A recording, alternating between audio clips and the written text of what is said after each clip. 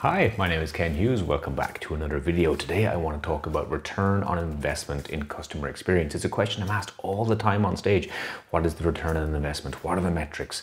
How do you prove that CX works? What should we invest to get back? Let me start by telling you a wonderful story about a pediatrician in Brazil called Leandro Brando. He understands customer experience. He understands the notion of delight and excite and giving back to customers. So not only does he personalize all the bandages for his patients after surgery with little Disney characters, he also, his pièce de résistance is how he brings them to theatre, like to surgical theatre, not to Frozen the musical. He flies them in as little superheroes into theatre. And in doing this, he dissolves the pain point, of course, the pain point of the nervousness around going to theatre and for surgery, for the parents who get left behind, who are worried about their little kids being taken away from them. Look at the joy of the kids literally run with excitement into theatre. And so this is his understanding of taking a pain point in a customer journey, doing what you can to dissolve it, going beyond expectations with customers. This is what customer experience is about. It's about emotive connection.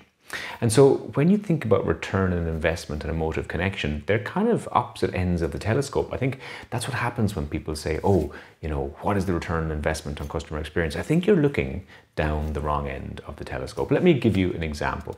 When I was 11 years old, I fancied a girl in my neighborhood, and I told her that I would buy her a Mars bar if she was my girlfriend. If she'd agreed to be my girlfriend, she'd get a Mars bar. In my head, I thought this was an amazing deal. Like, I got a girlfriend and she got a boyfriend and a Mars bar. It was a win-win scenario. Understandably, she didn't think so. Like, I was so focused on what I wanted, and I was willing to bribe her with Mars bars to get it. And this is the problem with relationship, but I had to grow a little bit older to understand what relationships are. They're about what you give.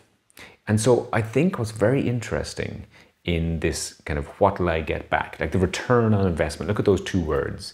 The investment part, absolutely. We should invest all the time in the customer relationship. But the return part, that's a needy statement. What am I going to get? Like, look at that from a relationship point of view.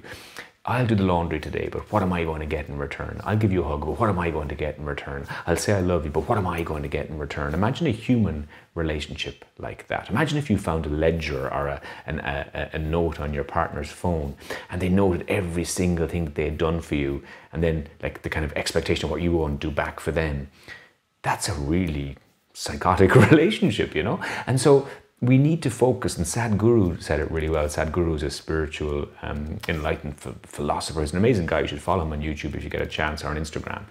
But watch this video when he talks about relationship. If you want a genuine relationship, it must be how you can pour yourself out. And doesn't matter, because it's in giving there is fulfillment, not in taking. And he's so right. It's not really about what we get in relationship. Every religious text will have the same statement at some point. It is in giving that you receive.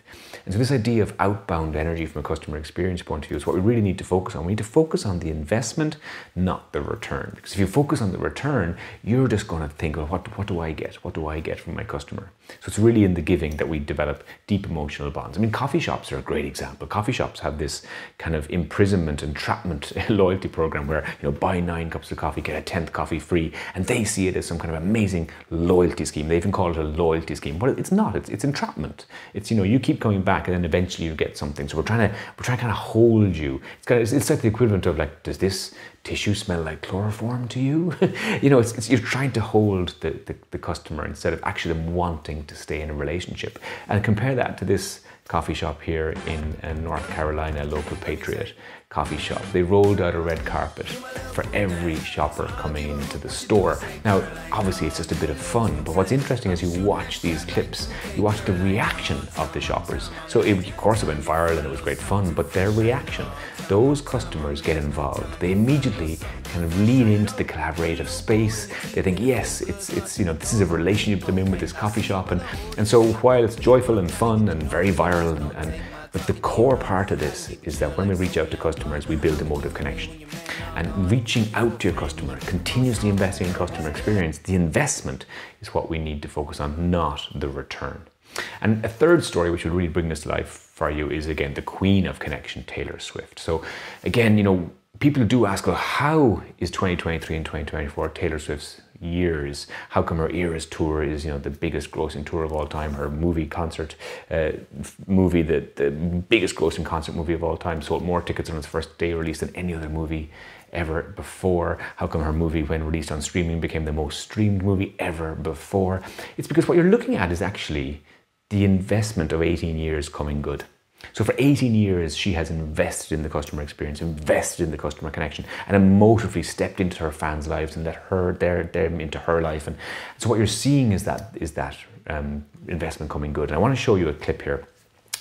Again, looking at the Eras tour, remember that only 5% of people who wanted tickets actually get to go. There's a huge pent-up demand, the excitement. They wait a year to go to the concert if you're a Swiftie, and you make the friendship bracelets and you work on your costume attire, and eventually the day comes when you as a Swiftie, you get to go with your friends or your family to this concert, and my God, the hype, and you're standing there. The concert opens with a sequence of kind of big giant, see these giant flower petally things, and the dancers come on stage and they form a circle, and they all lower their petals, and from beneath Taylor pops up, she on a hydraulic platform, and the stadium goes mad, and so that's the opening sequence. Now I'm going to show you a video of a girl and her sister in Sydney, Australia. Again, they couldn't get tickets. They eventually got tickets. The mum got them tickets, and they had to get to Sydney and all the travel, and so this is the hype, and here comes the moment when Taylor's about to arrive on that hydraulic platform. I want you to watch the body language and the emotion play across this girl's face. She's holding her hand with her sister. Look at the tightness of the grip of the hand. And while the sister was kind of excited, the girl in front of frame, the amount of emotions passing across her eyes. She's about to throw up into her hoodie sleeve. In her hand is to her mouth. She doesn't know whether to laugh or cry. The emotions keep flashing across her face. And she's just so excited. And then when the moment does come, when the moment of singing with everybody else, when Taylor starts singing, she can't even get the words out of her mouth. She's choked with tears. The emotion has overwhelmed her. She shares a look with her sister, and that look says everything. No words are exchanged, but the look is, we did it, we're here, this is happening, oh my God. And so that connection, the connection that you're looking at on screen there, imagine if you could just have 10% of that connection with your brand. Imagine if you could invest in the customer experience to the point where people are just delighted to invite you as a brand into their lives. Because that's the game. The game is to emotionally connect with your customer, to deepen the customer relationship so that we do get customer lifetime value. And that's what branding is all about. It's about relationship. And so yes, look at Dr. Leonardo Brando and say, well, how can we treat our customers like superheroes? Look at the local Patriot Coffee Company and say, how can we treat our customers like VIPs? Look at Taylor Swift and say, how can we treat our customers with a deep emotive connection? That is the secret. Stop focusing on the return on investment, and you need to shift to a desire to invest. ROI to DTI. DTI should be the new metric for customer experience, a desire to invest every day. How can we invest better, deeper, with more engagement, with more excitement and delight with our shoppers? If we keep doing that, I can guarantee you have customer lifetime value. Until the next time, I'm Ken Hughes.